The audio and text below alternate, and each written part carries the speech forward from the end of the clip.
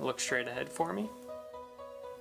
It's very rewarding for me personally that I'm able to be a part of something in my own community to help out future physicians. 7826.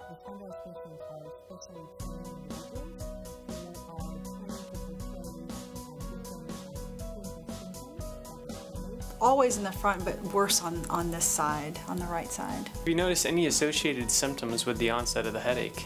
The students can interview them, examine them, and interact with them as if they were a real patient.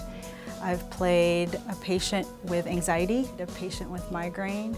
I've also played the family member of a patient who does not speak English. And I'm not an actress, so it's an unconventional job in a very fun setting. Medical education nowadays relies on standardized patient encounters and education because that provides a safe environment for students to practice, acquire their skills before they move on to interact with real patients. I heard about it on local news.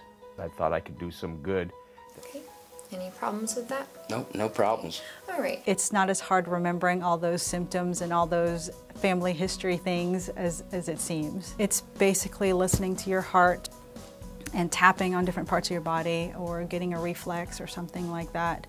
It's nothing invasive. The main quality I think that SP has to have is flexibility, because you never know what's going to happen when the student comes into the room. You know, when you're learning these, you're naturally going to make mistakes, and the standardized patients are great at correcting you.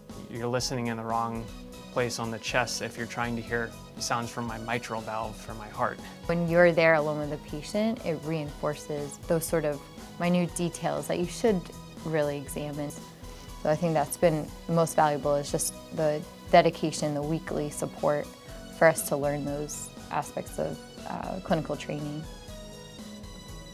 Breathing deeply. So we need a variety of individuals. We need all ages, anything over 18. I don't do this for the money.